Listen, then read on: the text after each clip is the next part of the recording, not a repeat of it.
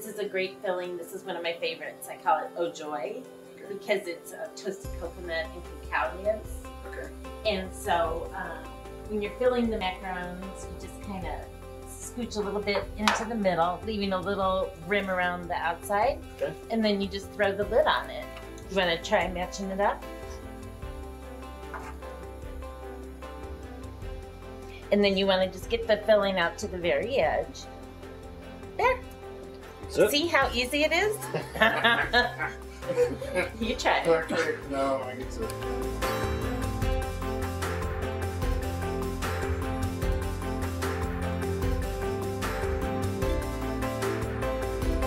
Toren, tell us a little bit about how you got to be known as Madame Macaron. Yeah.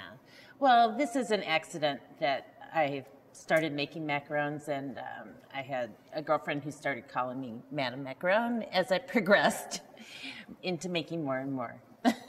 Awesome. So Toren, let's start with the difference between a macaron and a macaroon, because I think I know for me I was confused when I got to know it, and I wasn't expecting to see this. Oh, really? No. So okay. at the beginning, I didn't really understand what it was. I knew it was called something different, and then I was told that there's two different words, and they're really different things. So. Well, I'm not even sure that they really are two different words, but I think most people think of a macaroon in America as that coconut mound, sometimes dipped in chocolate. Yeah. And it's a wonderful thing, but it's completely different than a French macaron, which is just almond flour, egg white, and sugar. So it's kind of a technical challenge to create and a fabulous taste experience. So how did you get into creating these or making these on your own and becoming known as Madame Macaron? Yeah.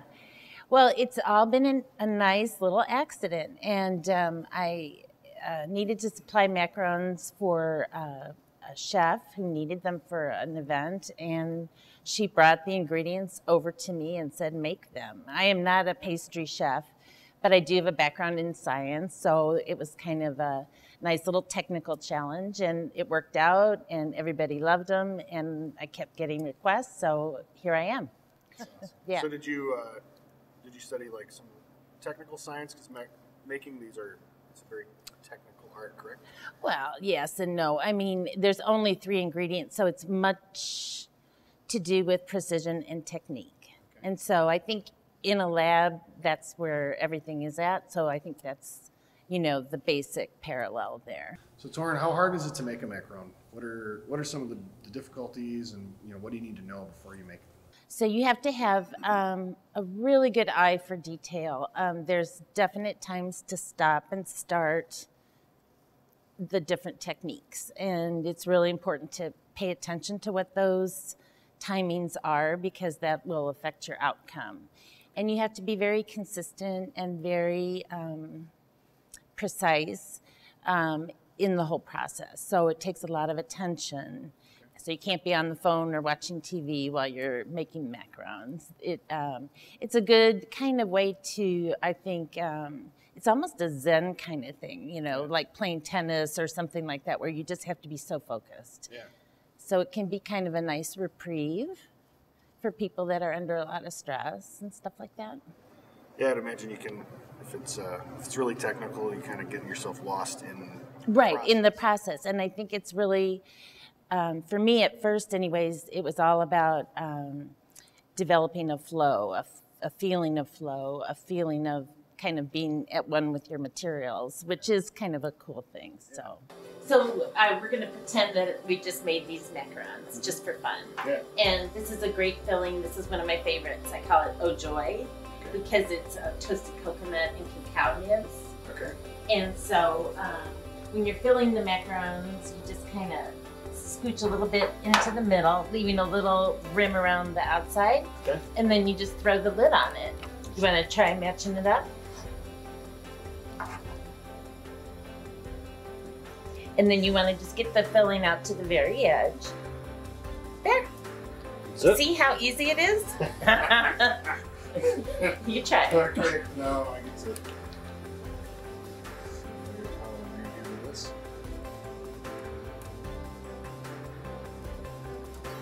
Something like that? Yep. Pull up. Okay. Yeah.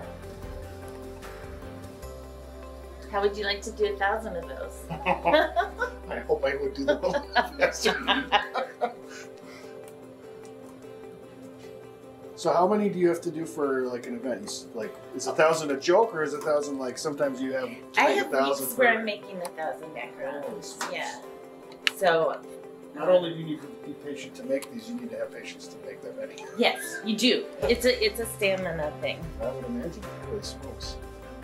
And do you do that primarily here in this kitchen? Mm-hmm. So there's a lot of timing and sequencing and stuff like that has to happen. Yeah. So if you made 1,000, or when you make 1,000, how long does that take? Well. I'm not going to give away all my trade secrets. No, that's fair. I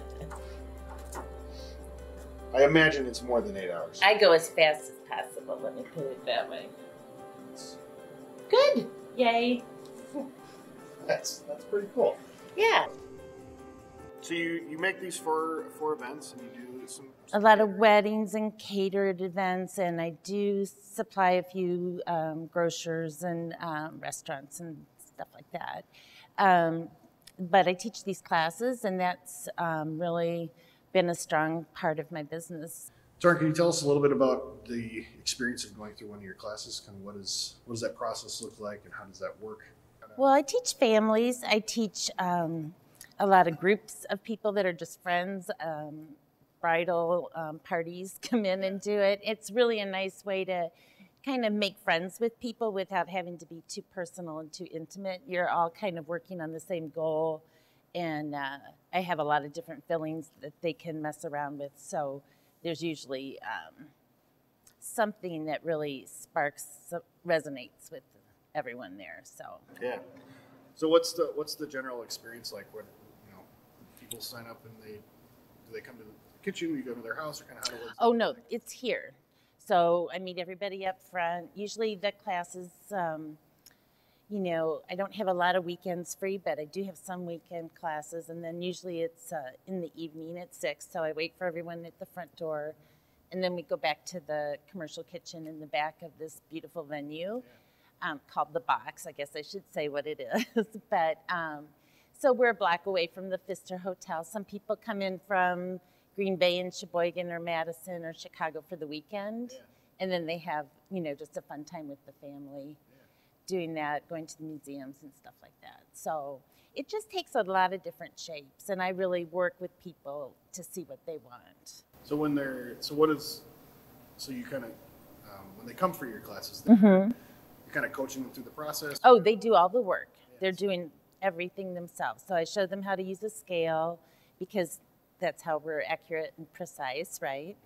And then I show them exactly what the meringue needs to look like as we go through the process. And then there's the special way that you incorporate the dry ingredients with the meringue, and that's called macaronage.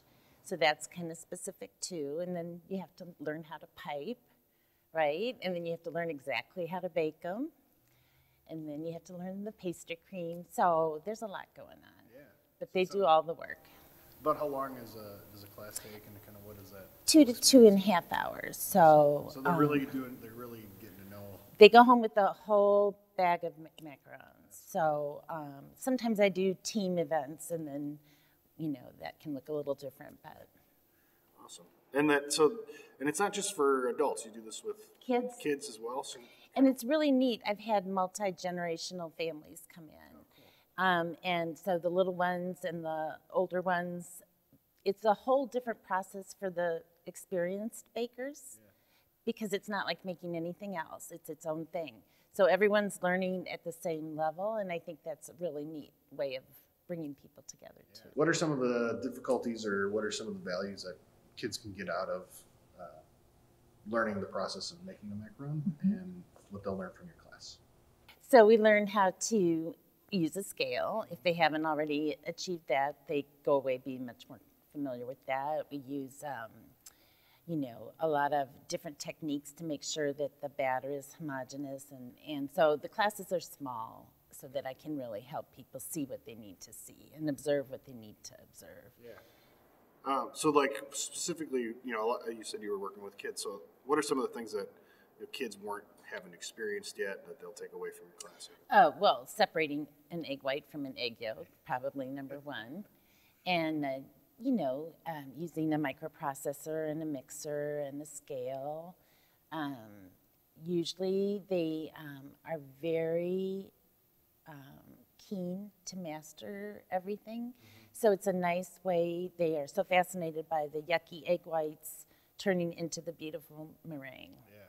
And then adding the color, and it's such a transformative process. So I think it's a nice mix of science and art, and I think it kind of captures their imagination. So, yeah, for sure. Mm-hmm. What are some of the difficulties students come across while they're making the macarons? Oh, the mantra that I start class with is that patience is a virtue. So it's about taking your time and really not rushing through the process, but really trying to become involved in the details, right? And then the excitement part of it is that they get to go home with their own batch of macarons. They're so proud of them. Yeah. So, but patience is key. And I think patience is key for learning so many things. I mean, it's always the devil in the details, right? And so this is a nice way to kind of make sure that they realize it may not be absolutely perfect, but it takes time to master the details, right? Yeah, and it's a cool way to experience learning that lesson too, because they get to eat. Right. They always taste good. Yeah.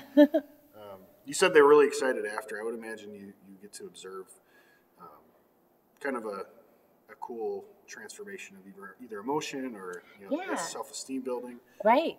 And self-esteem for sure. A lot of people come in very nervous, and then they come out feeling like, I've conquered the world. And so that is a wonderful thing to share with people. And I think the macarons on the whole just lend themselves to that. It's not me, it's the macarons, but it's sure that it's nice to be there. But I just know that people love macarons. They're gluten-free, so I think there's that attraction. They're circles of joy, they're just little colorful things that make people really happy, and so they're just intrigued. So there's really an opportunity to, experience something together and build a relationship where, if you're doing a pedal tavern or doing something like that, it's not necessarily as intimate. Yeah. There is definitely I have a lot of father and daughter people come and take the classes, or mothers and sons. So there's kind of it's a gender neutral experience, I think. And it's not so much about being big or strong or smart or powerful. It's just about mastering these silly techniques, And so it kind of levels the playing field for people. Yeah. Which can be really powerful when you're trying to build relationships. Yeah. So, Toren, can you tell us a little bit about kind of how you came to be Madame Macaron? Because you said you studied science and you were doing some environmental science work in college, and then you somehow transitioned into being a professional baker and doing something very specific. Yeah. So how did that happen? So I did study science in college. I never worked in the sciences. I became an interior designer pretty quickly, and so I really love color, texture, and form. Okay. And so I managed interior design shops and stuff like that in Chicago. And that's really fun. Yeah, that's my passion. Yeah. So this just happened to come along, and it's working with color, texture, and form. And for sure. So as I found myself underemployed and of a certain age, I decided I think I need to kind of put the pedal to the metal, and came up with this. So that's awesome. All it is. No, that's inspiring. I love hearing stories of kind of how people were in a position, and then they decided that they were going to take control of the circumstances and make something positive out of it. So that's really cool. And there's definitely color, texture, and form right there. That's the whole thing. Can't miss it. That's awesome. So I really appreciate you sitting down with us and sharing. Thank you. Sharing Thank you. The experience of how macarons are made and the classes that you offer. So if people want to get connected with you and learn more about your classes or learning about your catering business, kind of how would they do that? I have a website, Macaron MKE. So Macaron MKE.com, and my email is Madame Macaron MKE @gmail. And so I really work with people very personally about both what they want for their macarons and also the classes. So I just kind of make it all work. And is that the classes are booked right on your website as well? Yeah, it's just best to shoot me an email. Yeah. Again, I really do appreciate you sitting down with us and sharing with us your story. Enjoy your macarons. Thank you for watching. We strive to bring you the very best family law content, stories from our communities, and insights into building a healthy and strong family. Please leave your comments below and tell us what you think about what we're sharing.